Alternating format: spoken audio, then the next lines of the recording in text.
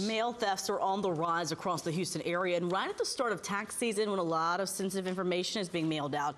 ABC 13's Luke Jones is live in Cypress Fairfield neighborhood. Luke, that neighborhood seems to be a favorite target for mail thieves.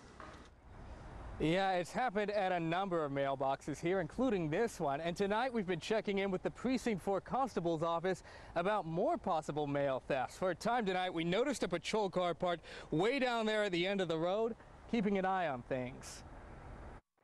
A week into tax season, Vince Ulsh is still waiting on W-2s and important documents for his company. I have got none yet, which makes me nervous. He's nervous because the group mailbox in his Cypress neighborhood has been repeatedly hit by thieves. Thieves armed with stolen keys. Craig Connor says they stole from him 12 times over the last month. Yes, they stole a credit card and had the credit card company send me another one, and then they got stolen as well. Last week, the Harris County Precinct 4 Constable's office arrested Cody Polanco and Tarah for a string of mail thefts in the Cypress area, although it's unclear if they stole from these boxes. And Sugarland police say this is them back in December, stealing from 140 mailboxes at the Telfair Lofts apartments.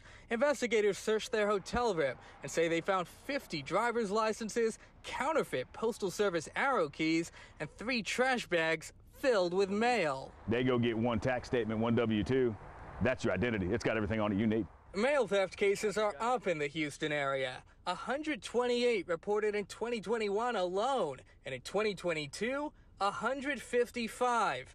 Earlier this month, a tussle at a Galleria area apartment complex when a witness confronts this mail theft suspect. Back in Cypress, they're fed up. We're going to start setting up a neighborhood watch. They're talking about taking shifts out here. In Cypress, Luke Jones, ABC 13 Eyewitness News.